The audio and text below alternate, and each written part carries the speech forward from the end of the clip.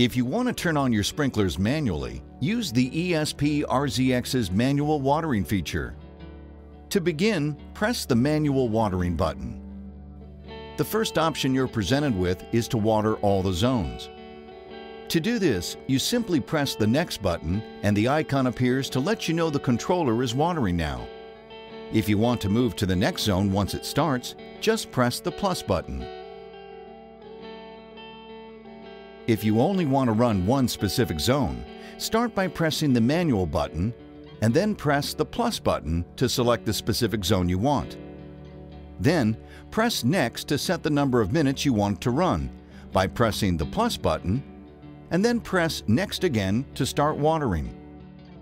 When the controller is done with the manual watering, it will return to the auto setting.